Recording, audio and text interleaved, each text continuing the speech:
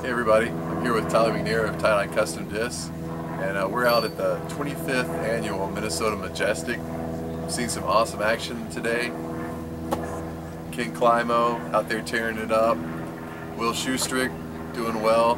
Paul Macbeth has taken down the day today, shooting a 71, tying for the course record. It's been some great action today. Tyler, what are some highlights you've enjoyed? Well, actually, I saw Paul hit the basket on 27. It's like a 360-some foot shot. And we also saw Dustin Honnold deuce the 700-plus foot 18, which was pretty impressive. He had like a 400-some foot shot go in. That was pretty cool. A lot of really solid golf, really consistent golf. Yeah, it's been a great time out here, Blue Rim Pines. Cool. We're very excited to have all the guys from the Non-Stop Disc Golf Tour here in town playing the tournament this year. And Tyler, what are you doing to help them out? You got a fundraiser going on? Yeah, we're actually doing a fundraiser to help Non-Stop Disc Golf. I don't know if most people have noticed that they've been going around the country, going to schools, teaching kids how to play, introducing the game to a lot of people, and just wanted to help them along the way and get some discs in the hands of those kids that they're helping out.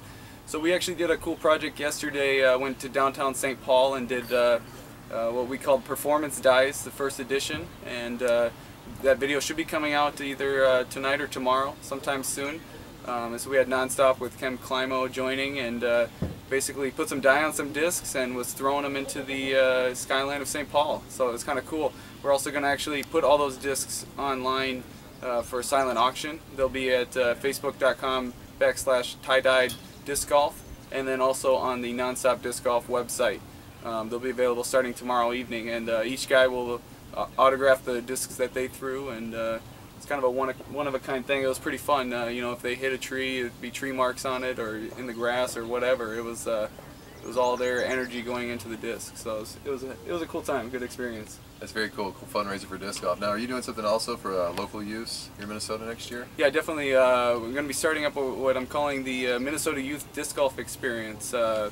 Starting next spring, I'm going to be doing a traveling youth clinic that's going to go from town to town in the Twin Cities, and we're going to basically teach kids the fundamentals of disc golf and introduce the game to them and get them out there playing and experiencing the sport that we all love. So it's going to be a good time, and we're going to do it right. You know, the right kind of plastic, the right kind of technique, and really, you know, teach them how to do it. So it should be a blast. We're also, forgot to mention, we're doing a disc drive this weekend for Nonstop. So bring out any old, understable, slightly used plastic that you may have. And stop at the TyDyed table at Highland Saturday night or Sunday, and donate a disc or two.